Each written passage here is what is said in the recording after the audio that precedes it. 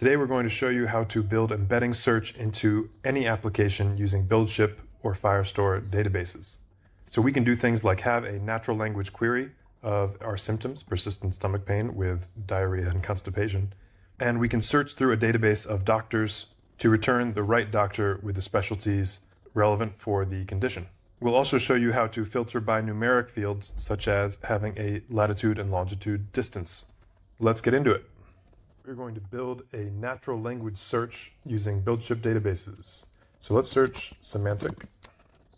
And we have this option to do semantic search natural language queries with either a BuildShip database or a Firestore database. With the BuildShip database, it's all built into the application. You don't have to do anything. If you have your own Firestore database you're already working with, feel free to use this template here. We'll use BuildShip today. So after we clone the folder, we have the semantic search BuildShip database, and inside we have add data row with embedding. And this is if you already have structured data that you want to enter into the database and then create an embedding for.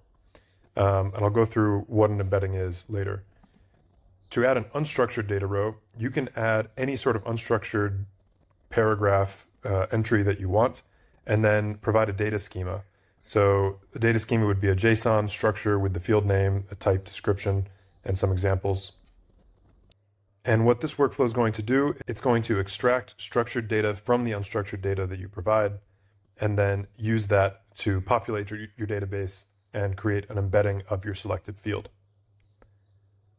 So we'll walk through this workflow one step at a time. And today we are going to build a matching system to match patients to the appropriate doctor for their symptoms. So let's walk through from top to bottom. For the inputs, we have the unstructured data field, which is a string. We have the data schema that we'll provide. The collection name is the name of the database table that we want to write to. And then the embedding field is which of these fields in the data schema we want to use for the embedding. This example really helped me understand embeddings. Embeddings are a way to represent words as a set of numbers so that you can perform mathematical operations on words. So you can do things like take the word king, subtract man, add woman, and you'll end up with queen. This is a simple example on two-dimensional space, just an x and y-axis, but the embeddings we work with are typically 512 or many, many more dimensions. And so you can get some pretty complex relationships mapped out. So if we do an embedding search on this set of 4 words for the word royal, we should get back king and queen, as they're going to be the closest mathematically to the representation of royal. Now back in BuildShip, the first thing we do is we extract the data. So for the instructions, we are saying that we're extracting the structured data from the unstructured input, and we give it this data schema. And as the input, we give it the unstructured data. We'll use the best-in-class model of today, and we'll give it a max tokens of 800 and a temperature of 0.1. A lower temperature just means that we have a more predictable answer, so there's less likelihood that it's going to hallucinate or make something up. The next step is to generate the embedding. So the content that we're going to generate an embedding for is, if there's an embedding field, we will use the embedding field from the extracted data. If we don't select an embedding field, we're just going to take the entire piece of unstructured data and embed all of that. And when you're working in high-dimensional space, you can do things like embed an entire paragraph and actually get some pretty useful results.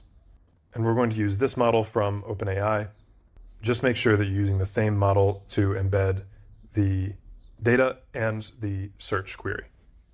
That will return a very large vector, and then we will create that vector embedding as an entry into our database and then create the document using the collection name. And for the data, we will give it the extract data as well as the raw data field as just unstructured data. And that's it. So why don't we go ahead and test this out. So I've had Claude generate an example embedding search where we're going to match doctors based on the patient's symptoms that they enter. So this is what we're going to extract for all the doctors: their name, any certifications, specialties, a description, which city they're located in, and then a location as well. Let's copy that, and we'll put it in BuildShip as the data schema. Then we'll come back and get the unstructured input for Dr. 1 and put that here in the unstructured data. And let's call this doctor's list. For For the embedding field, we want to pick which field we think would best match the doctor to symptoms. So let's go ahead and pick the specialties field and see how that does. If you want to embed multiple fields, you can. You'll just have to add more generate embedding nodes. So we'll type specialties in here, and let's go ahead and test the flow. So let's see what happened each step of the way. So we got the doctor name, certifications, and specialties, as well as the description of the doctor and the city and location. It looks like it didn't do the latitude and longitude for us. Let's actually add that. We can add a node and do the Perplexity AI node. And for this one, let's say,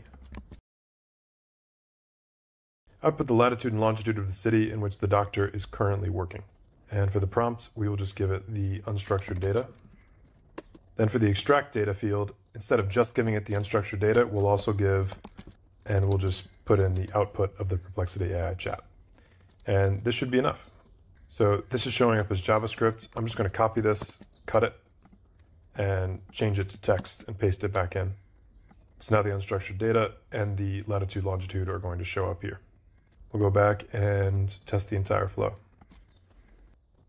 So now the Perplexity node is giving us the latitude and longitude of the city that Dr. Sarah Chen is currently practicing in Boston, Massachusetts. When we pass that into the extract data, it's able to use that to populate the latitude and longitude of the location. So now we have the location of the doctor, and all of this is being entered into the database. First, the embeddings are generated, and this is a long, long list of numbers. That embedding is then added as an entry into the database, and then we add all of the fields that we generated as well into the database. And as output, we just enter the output of the last node output for confirmation. If we wanted to get a custom output, for example, the output of extract data, the entire object, then the next time we run this for the next doctor, when we try and run this, it says that extract data is not a string because I changed the type of the output.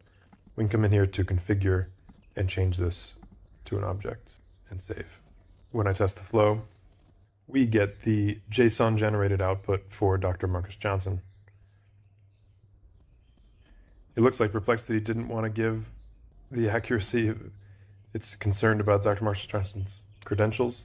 Let's just be a little bit more specific. Let's change this to be, let's see if that makes things a little bit better. So now it's output the latitude and longitude for San Francisco. Let's keep going and get a few more doctors in here.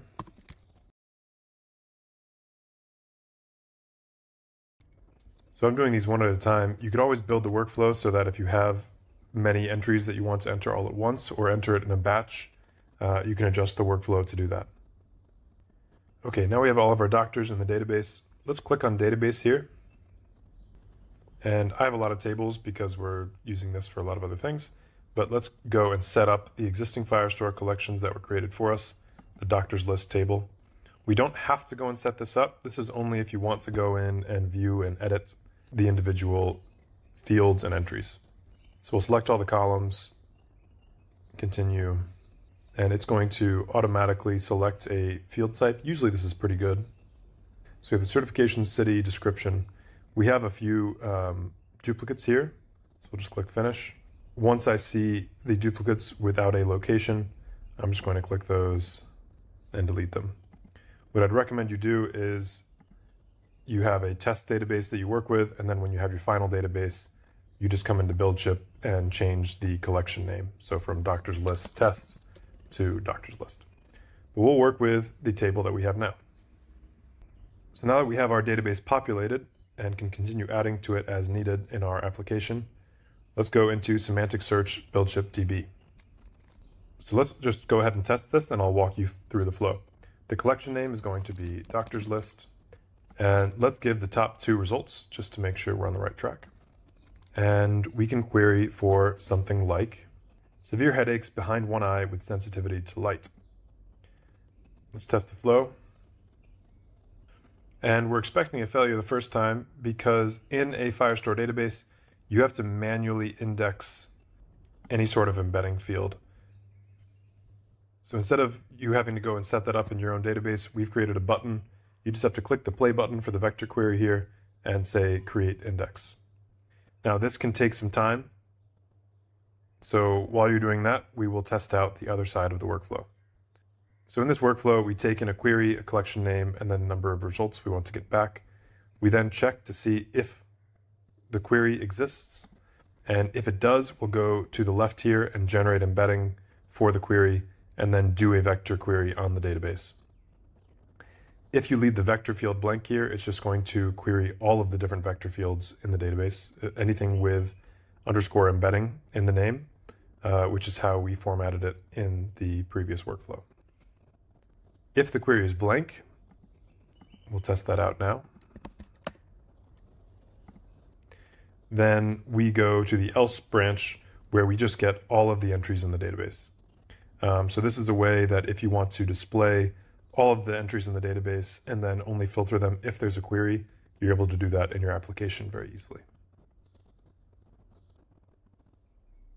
So now that we've made ourselves a cup of tea, let's test the flow and see if our index has been built. All right, so let's see if it worked. With our generate embedding here, we've created out of our query the severe headaches behind one eye, this very long list of numbers. We then go through the database and find, using the cosine distance measure, any sort of result that is within that distance threshold. So we've gotten 2 results back, and let's see if these are closest to what we're looking for. So yes, migraine treatment, cluster headaches, tension headaches for the first doctor. And then because we asked for 2 doctors, it's giving us Dr. James Wilson as well, but his specialties don't really seem to be what we're looking for. So let's try another query and see if we get the right doctor again. This time we're looking for persistent stomach pain after eating. And the first result here is Dr. Marcus Johnson for inflammatory bowel diseases, which seems about right. And the second one is neurology, headache medicine. So I think the doctors that we generated are all pretty diverse, and we can take the top result here. But you can imagine if we had more doctors that are around bowel diseases, then those should show up. So that's how you can build embedding searches into any of your BuildShip databases. You can, like we did, add unstructured data, extract structured data, create an embedding, and add that to a database. You can even do things like use Perplexity to get additional information. Or if you already have the data, you can just provide the JSON of that data. And then we can use the semantic search BuildShip database to use a natural language query to search through that database and return the relevant entries. To integrate this into your app, you only need a few steps. We need to connect our REST API call triggers. I'm not going to go too in-depth into this, but just click connect. All of your inputs should be properly structured in the body here. And then you click ship, and BuildShip will automatically create an API URL that you can use in your application. And once it's shipped, you should also have an example of an endpoint, which gives you how you can call that endpoint. I like to take this and feed it into an AI. We're working on also providing an AI handoff where it'll tell the AI all the inputs and output structure to receive, as well as some examples based on what you did when you built it. So you can go ahead and copy this and put it into your app.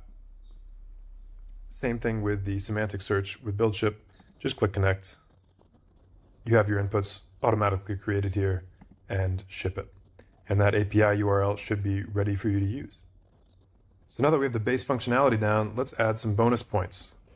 So now with our query, I want to add a latitude and longitude field.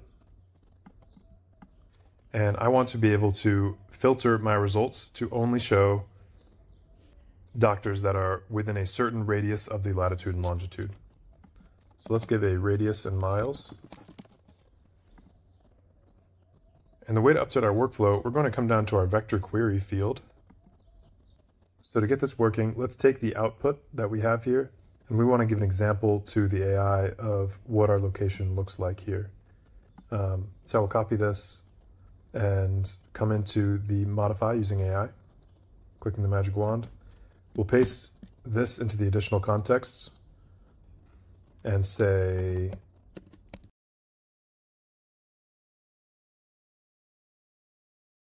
so we're going to modify to only show results within the radius in miles based on a provided latitude and longitude in the inputs. And then we give below the structure of the data we should receive, which is just a paste of the output, just so that it knows where to find the latitude and longitude in the output. So let's generate. So now it's given us a latitude, longitude, and radius in miles inputs. So for this, we will select the latitude input, here the longitude input, and here the radius in miles. So now let's test this by putting the latitude and longitude, and let's say within 10 miles, and we'll test this flow now. So we got Dr. Marcus Johnson in the results, but let's say we change this latitude to be 100 instead of 37. And now we should not get this result. So nothing was in there. So no doctors are within that radius, and so nothing is returned. So that's how you can add a location filter to the results. One note on this is that we added the location filter after we got the vector query. You can spend a little bit more time on this to add the latitude and longitude filter before you do the vector query instead of filtering based on the outputs, but I'll leave that as an exercise to the viewer. Thank you very much, and we're looking forward to seeing what you build.